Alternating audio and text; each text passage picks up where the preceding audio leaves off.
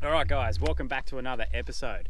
Now recently we've had a few people hit us up in the comments saying they want to have a walk around of the Ranger and how we've got it set up to tour the country.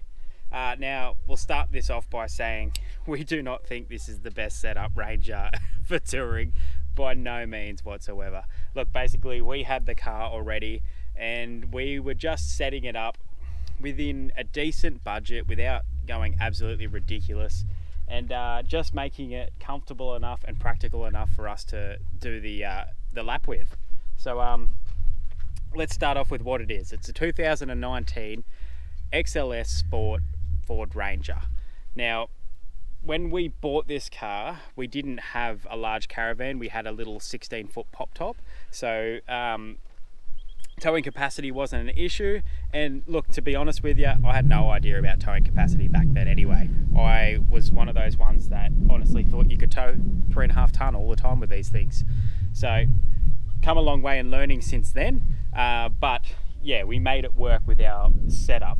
So what happened was we went into the Ford dealership, Aaron's behind the camera right now.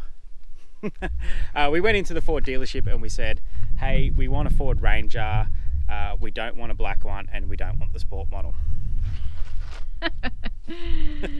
So we got suckered in. They got us good. he honestly said, look, I've got this one downstairs, just come have a look at it. And we looked at it and went, yep, that's us. But look, in all honesty, don't buy a black car if you're going to be touring around remote, dirty areas, because I watched this the other day and it's already dirty. Maybe just not if you're a clean freak like Alex when it comes to cars. Well, I like it to look clean, but really my level has dropped a lot since being on the road. I'd clean this thing all the time back home. Anyway, we'll just do a general walk around, show you everything we've done to it, what we like, what we don't like, and yeah, be able to show you the whole thing. So we'll start off around the front here. So we'll go with the bull bar. All right, so this is a Chinese made bull bar, Max Gen 2. Now, when I booked this thing in to get tyres, suspension, some wiring done, a few other things, the price was just going up and up and up. Don't mind the flies, guys, where there's so many out here. But the price was just going up. We were spending so much money on the thing. Well, originally I wanted the ARB Summit bar, but I think it was getting up near $5,000 by the time I put recovery points on. This thing here was just over $2,000. Now that was included with recovery points, 4,000 kg recovery points. It's got the fat hoops on it, which I absolutely love, very similar to the ARB bar. And it came with fog lights, LED blinkers and everything. Look, I really rate this bull bar. I know it's cheaper and I know that the finish on it probably isn't going to last as well as some of the other brands, but look, it's been on there for probably a year now and it still looks pretty good apart from being a bit dirty. Recovery points are great. I've used those a few times and extremely happy with this bull bar. Now, the light bar, this is a steady light bar. It's really good quality. To be honest with you, I wasn't even going to run a light bar or spotties at all. I just wasn't going to bother. We don't really drive at night. The only time we really use a spotty is when we're flashing people just to get their attention, like your mates or someone on the road. So the only reason we've got the steady was it came free. We spent that much money at McCormack's getting the car done that they chucked in a light bar. So had them wire it up, and look, it is really good when we do use it. But to be honest, how many times do you reckon we've used it on the lap? 3 times? Yeah, 4 times many. max? That's it. So look, I really don't think you need a light bar or spotties. It's not a necessity. Great if you do have them, but you don't need to run out and spend heaps of money on them. Can we just have a time out? I just needed a fly net. Yeah. My filming get up. All right, Aaron can't deal. Even with a fly net, I'm still like, ah. I don't mind that much. Like, they're annoying, but I think fly nets are annoying. No, it's better than flies buzzing in your orifices. All right, so Safari snorkel. Now, I love the look of stainless snorkels, but they are so noisy in your ear, and almost everyone I know who has one on their car, you know, touring full time, just says what a pain it is, because you got to have your window up most of the time. They're so loud. Look, they sound cool on certain cars, but wasn't for me. I absolutely love the look of the plastic Safari snorkels, and the reason I went for the V-Spec over the R-Max was ease to install. So I installed this thing myself. There is a video from way back showing through the whole install, and look, it was really easy. The R-Max, you need to cut and fully modify your airbox, whereas this one was really simple, fits straight in with very minimal cutting and mucking around. Okay, we then have our towing mirrors. Now these are a Clearview knockoff. They are by Tough Terrain. I think I got them from Outback Equipment. Now they're all right. I mean, nothing's gone wrong yet. They wobble around a little bit, but the main problem with these things is the rubber backing that it has to seal it to the car. It's pretty much non-existent. It's this tiny little bit of rubber, and it was just letting water into the door. So I actually pulled these things back off after I installed them, and I went down to Clark Rubber and got a bit of just rubber seal, foam seal, I can't even remember now, and I just shoved it all back in behind there and sealed it up, and it's done the trick. The other reason I went for these is they had the clear built-in indicator. You can get cheaper ones off eBay of the mirrors themselves, but they don't have the indicator, and I really wanted that.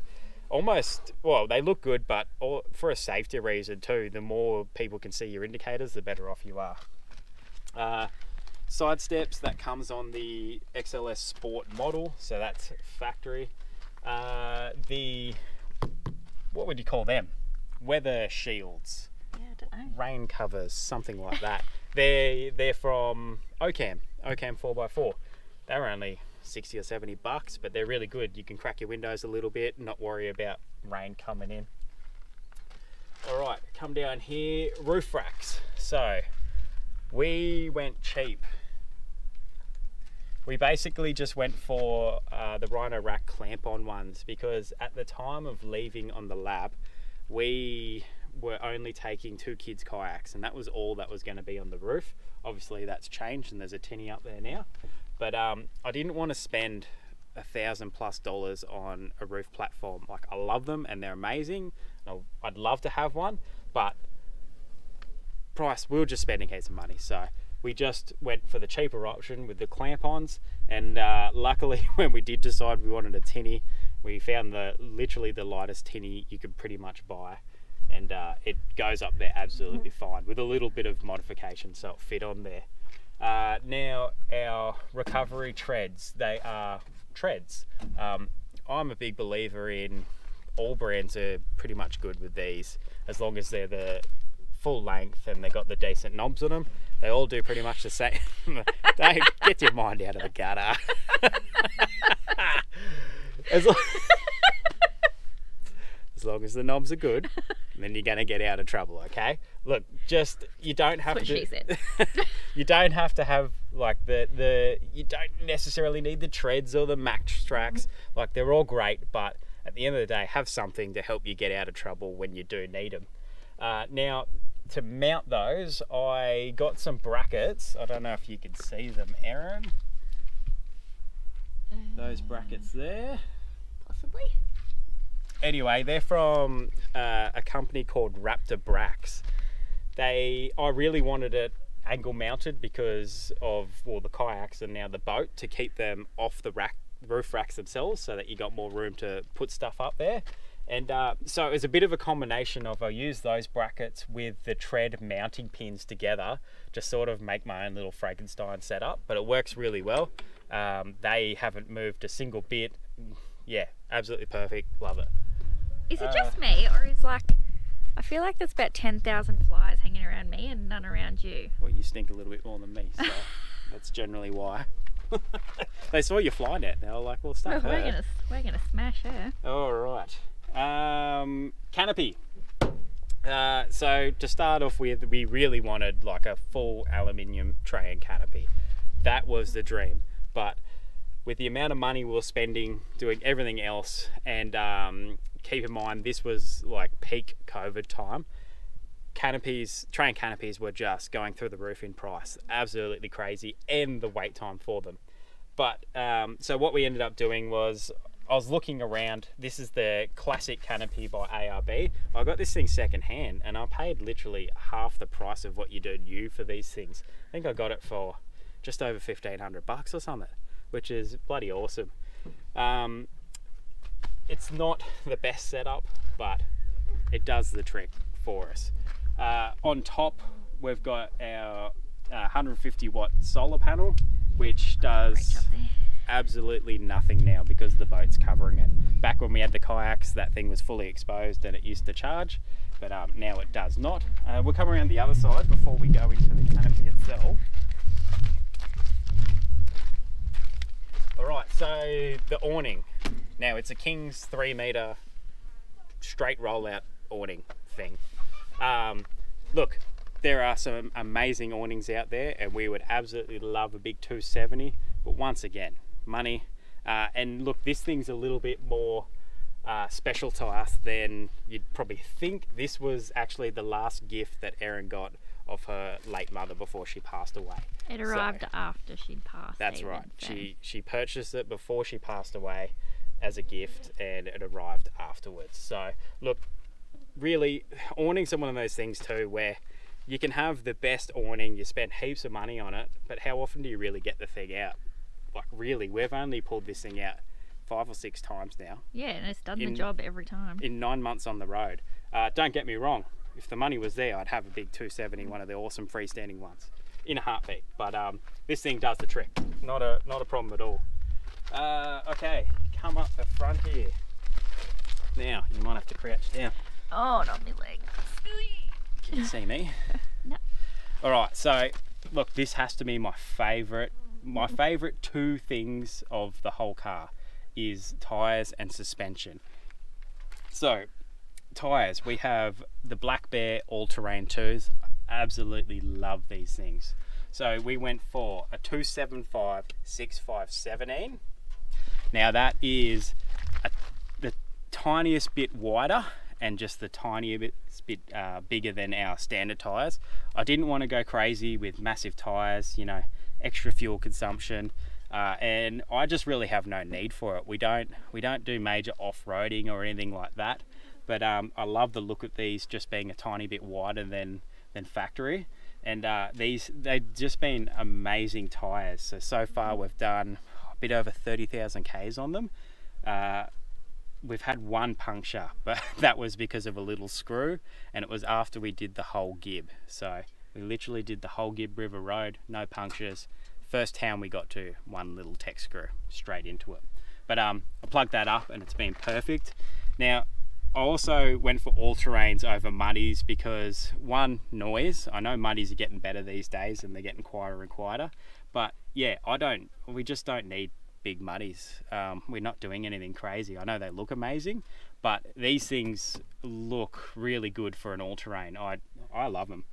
We were going to go for BFGs before we went these, but I rang up McCormack's 4x4 back in Brisbane where we used to live to get all this stuff done to it, and I was getting prices for the BFGs, and Sean there actually steered me towards these tyres because they'd been dealing with them at that time, and they were saying how good they are, and I'm so glad he did because it has been absolutely amazing. Now, the other thing, my other favourite thing, is the Outback Armour suspension. Now, once again, I was... See how I'm going to do this, sorry. Is it that springy thing?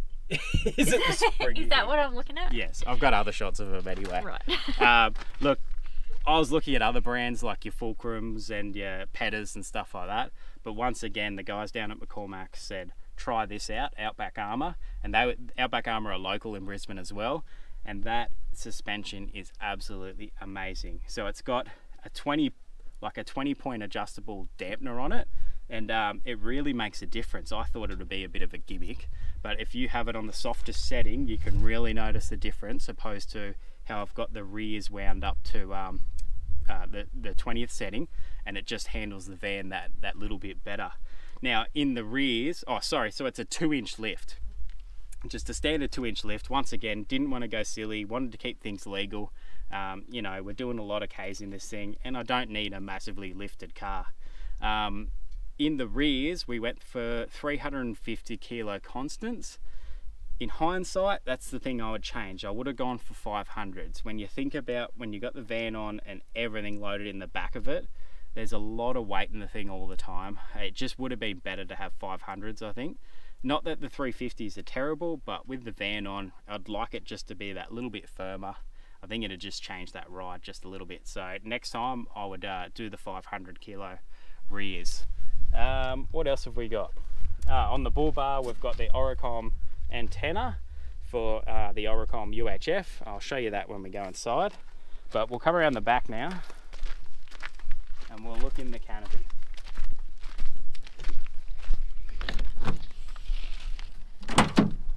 Alright, He's a mess. I know what you're thinking.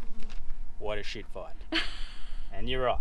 So what happened was, when I bought this canopy, it came with one of the Titan drawers.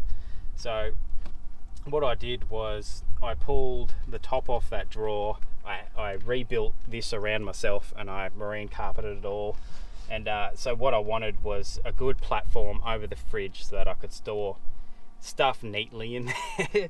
But if you've been following us for a while, you'll know that when we got weighed in before we left, our van was overweight, and with a GVM upgrade on the car, which we got done, let us have more payload in the car. So I had to move that extra weight we had from the van into the car. So that's hence why it looks like this. I know it's terrible, but look, we're used to it now. It's just is what it is. Now the hardest thing about a canopy like this is that you got to get up on the tailgate and climb and reach in and get all the stuff from the back. It's pretty tricky, and I'd really love an aluminium canopy. If the money was there, we would 100% go for one, but at the moment we just can't justify spending that much on it. So in here, after I built all that, I then did the battery setup. So what we've got is two 120 amp hour iTech Worlds, lithium batteries, but I had a lot of trouble charging those. I've got the iTech World BC-DC 40 amp charger, and I had a lot of trouble, not because of the charger's fine, but the smart alternator in the Ranger, the charger itself needs to see 12.8 volts to kick in, and the smart alternator keeps your start battery at 12.6. So it actually took us quite a few months to realize that it wasn't charging most of the time while we're driving, or to charge at the start of while you're driving, get the start battery to 12.6 and then it cut out. I've since had the smart alternator turned off. It's just a function that Ford changes, you know, when you take it in for a service, they get the laptop out and change it over, and that just makes it constantly charged then. So that has fixed it. I bought this XTM control panel because at that stage, I didn't have confidence in myself making a little board and doing it nice and neatly, and this was all set up for a good price. In hindsight, I wish I had done it myself, and next time I will. I know a lot more now about 12 volt than I did back then, so I'd change that. So I just added the Renogy monitor too, so I can keep track of where my batteries are at. And down the bottom here, we've got a kick-ass 2000 watt inverter. Now, we don't use that for much other than cooking with the induction cooker and charging a few just power tool batteries. That's really all that setup's for, and running the fridge. Oh, and you know, you got your two Anderson plugs to run a few accessories off. All right, so then we've got the fridge. Now, when we left, we had a kick-ass 95 litre fridge. I seem to sort of had problems with that fridge from the very start, but didn't realise and just thought it wasn't performing well. But turns out it had problems with the display panel on it, and it was getting the temperatures wrong. And finally one day, I think it must have been 7 months or 8 months into the trip, it just completely died. So Kick-Ass were really good. They gave us a full refund because we couldn't get a fridge to where we were. We were up sort of outside of Darwin at the time. Anyway, we got the refund, and I went out and bought this Brass Monkey fridge. So one thing I realized was 95 litres was pretty damn big. We didn't really need it. We weren't filling it all the time. So I downsized to a 75 litre, and it's been great. This fridge is really good. It's just sitting on the Titan fridge slide. So once again, one of the cheaper products. That's from Kings. Now, that's a pretty average product. It's one side doesn't lock in anymore, and the rubbers at the stop rubbers at the front that make it stop gently have completely fallen out. So that thing's pretty much falling apart, but it's still just doing the trick for us. You see all this stuff here, that's just my breather, tap and outlet for the water bladder that I've got in there. So in front of the fridge I built in a little box compartment, and we've got a 60 litre water bladder. That's from FlexiMate, and that is a really good setup. We've got a little 12 volt pump that came with it, and when we're off grid we just go fill that thing up. It's full right now, but we fill that thing up and then bring it back and just pump it into the van, and that's how we keep topping up our water, along with the jerry can on the back of the van as well. So that's basically it. Oh, what else? No, 2 little Terralume lights up here, so you've got some lights at night time. Now that one points down here, it's really good, but this one now hits the outboard, because when we left we didn't have an outboard either. So that's another thing. Like, this was, when I built this thing, it was meant to be all neat and tidy, just a couple of fishing rods, a few spares, and that was it in the back. And now it just looks like this.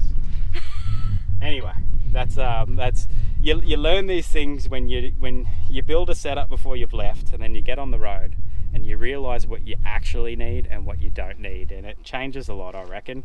You see most people who've been on the road for quite a few years change their setups a fair bit, because you figure out what works and what doesn't. So that's it for the canopy, really. Alright, so the engine in this thing is a completely stock 3.2 5-cylinder coupled with the 6-speed auto. Now, the only thing we have done is a pre-fuel filter and a catch can. Now that was their Ryco. That was something I always wanted to do, just traveling in some remote areas. I didn't want to get some bad fuel and, you know, have to deal with that. So that's the main reason why I did those. Now, the standard driveline in this thing I think is absolutely fine. We haven't even done a throttle controller. I know that's the first thing a lot of people do, but look, I am really happy with the way this thing performs. I don't want to be throwing money at it trying to make it go better when I think it already goes well enough. On top of that, we still have warranty left on the thing. So it had 5 years warranty when we bought it, and what are we, 2 years into owning it now? A bit more. Nearly 3. Nearly 3 years. So we've still got a couple of years warranty on it. So I know one of the main things people do when they're towing a caravan is the transmission cooler, but I spoke to the manager at the Ford dealership when I got it serviced, and I know a lot of people will say, well, they just work for Ford, you know, you don't listen to what they say, but I feel like I had a bit of a genuine chat with this bloke, and I was asking him if we should do the transmission cooler, and his honest opinion was, no, while you've still got warranty, just leave it as it is. If one of those oil lines comes loose, because they've got to run oil lines from the transmission all the way to the front and back, if one of those comes loose and it dumps a heap of oil and you don't know, you're going to cook your gearbox. Look, I know they do work, it's proven, they're really good, and if this thing had no warranty, I'd definitely put one on. But for the sake of if something does happen, with not having one, we're definitely going to be covered. So that's the way it is at the moment. No exhaust on it either. I'm not a big fan of exhaust on the Rangers. I think they sound alright standard, and plus it's just more money. We didn't want to keep blowing heaps of money on this thing. We'd already spent enough. So yeah, not much. I won't even pop the bonnet because there's nothing to show you under there. It's just a standard engine. Come around this side, Aaron, and we'll go inside.